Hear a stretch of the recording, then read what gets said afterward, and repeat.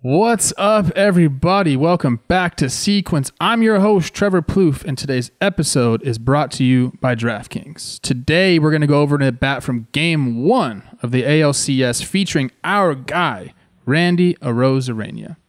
Now, I want to give you a little bit of backstory on him because, like many Cuban baseball players, his story is amazing. Now, he was starting at second base for the Cuban national team and felt like they might be leaving him behind.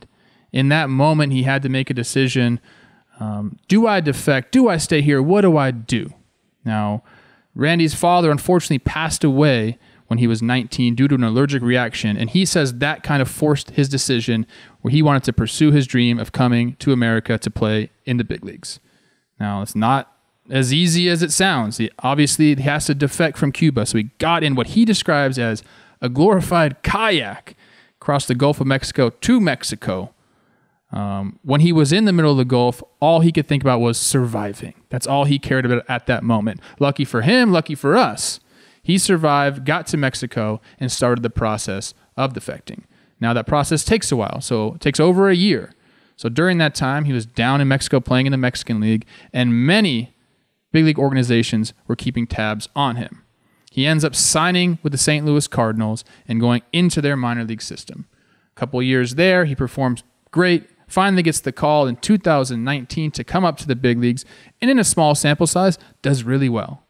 Well, the Rays pay attention to stuff like that, and they went out and traded for him along with Jose Martinez and a supplemental first-round draft pick. Sent the Cardinals Matt Liberatore a second-round supplemental draft pick, and the rest is history.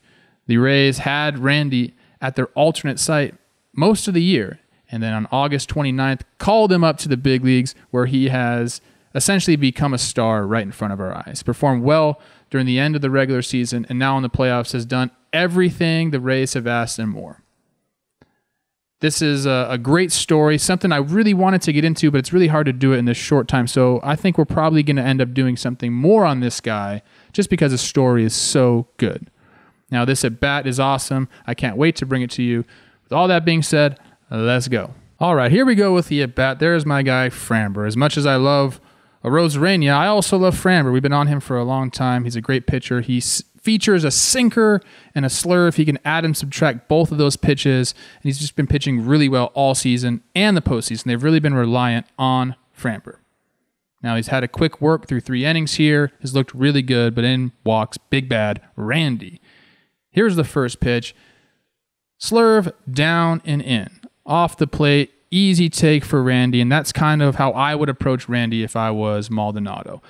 Big curves, down in the zone. You don't want that fastball elevated with him. So here's the 1-0. Both guys working quickly. I love it. Maldonado says, hey, deep breath. Let's get this right. So here we go, approaching on the 1-0 pitch, and he's calling for an off-speed again. There's a slurve. A little bit slower there, a little bit more depth, kind of curvy, and Randy swings right through it. Big hack, because that's what Randy does. But now it is 1-1. Framber getting better as he faces the lineup, which is crazy to me. That is the exact opposite of most pitchers, but Framber is different. So here comes the 1-1 pitch, 2 off-speed pitches in a row, and there they go, up and in. Now, we've seen Garrett Cole try to attack him the exact same way. He actually hit Randy with that pitch, but teams want to get him off the plate. He gets on the plate, wants to swing big, and that's their approach. Now here comes the 1-2 pitch. Both guys working very quickly, like I said. Slow curve, and Randy pulls it foul. It's another great pitch right there, but Randy's doing really well. He's fouling the pitches off that he needs to foul off. Now we're going to see some of that's slider, both of those pitches there. And they can do different things. Here's his curveball and his sinker. Big discrepancy in the speed, and that's really tough for a hitter. So he comes back with another fastball in off that slow curve, and now Randy's on it. So now you got to make an adjustment. Hey, he's on that fastball in there. We can't go back there. So what do you want to do here? Now, my thinking is let's continue to hammer that low part of the strike zone or even further down with that off-speed pitch. Now, this is important right here. Now, watch this. You saw Maldonado right there. He said, get your elbow up. What he's trying to do here is he's trying to go down and away with the sinker. Now, if you're a sinker ball pitcher, a two-seam pitcher, and you get your elbow down here, it's not going to allow for that depth. that vertical movement. It's going to be more side to side. You're going to get some two-seam action on it. But what Maldonado wants from Framber here is down and away with sink. Now, he calls for that pitch right away, and I think we're going to see it here. First, Framber says no. I don't want that pitch. He probably wants to go back to the curveball. But Maldonado says, yes, we're throwing that pitch. Get your elbow up and execute. And we'll see what he does. There's a shake. He goes back to it. And here we go. Boom. He does not execute. Does he get his elbow up? I don't think he does, because if you look at it again, that pitch was up and it stayed up with no vertical movement, and Randy deposits it into right center because he is a beast. Look at him running around. He wants to celebrate with his team. He's been doing this all postseason. A mistake by Framber ties the game up, and Randy is doing it again. What a stud. What a great at-bat. Adjustments on both sides. It just was one pitch that didn't get put in the spot it was supposed to get put. And here we go. This is what Randy does. Now watch this pitch. Not much vertical action on it. Stays up. And when you throw that pitch to Randy right now, this is what's going to happen. So he doesn't execute the pitch. Randy puts it where he's supposed to put it. Ties the game up. Rays end up winning the game 2-1. Mike Zunino with the RBI single after it. But Randy is a problem. He is fired up. And if you don't know him, you're going to know him. Thank you guys for sticking with us. We'll be back for another great episode on Thursday. I hope you had a great start to your week. Peace.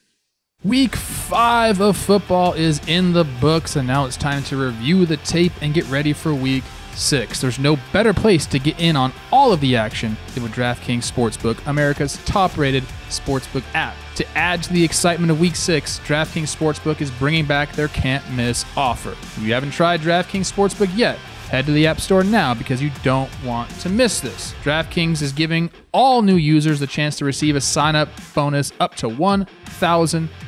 On top of that great sign-up offer, DraftKings offers great odds every Sunday to help you make it rain. Download the top-rated DraftKings Sportsbook app now and use promo code Jomboy when you sign up and get up to $1,000. That's code Jomboy to get a sign-up bonus up to $1,000 for a limited time only at DraftKings Sportsbook. Must be 21 or older, New Jersey only. Bonus comprised of a first deposit bonus and a first bet match, each up to $500.